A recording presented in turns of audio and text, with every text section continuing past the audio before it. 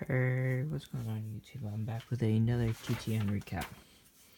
Today, I have a mail day from Lee Guetterman, signing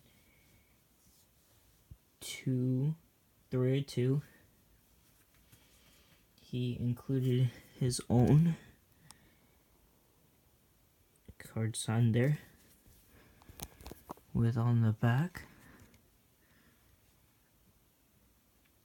his information about his baseball career. Secondly, he is signing for me a 1991 Topps. It's a nice card signed there, thank you. And also a 1991 Fleer. Looks great, signed in black Sharpie, thank you. I know Mike O would agree it would be better in blue Sharpie, but that's okay.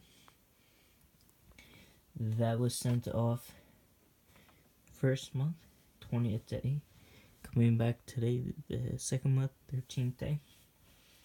Finally, a Major League Baseball player, one of the first people I wrote to, Cliff Pennington. Signed this nice top.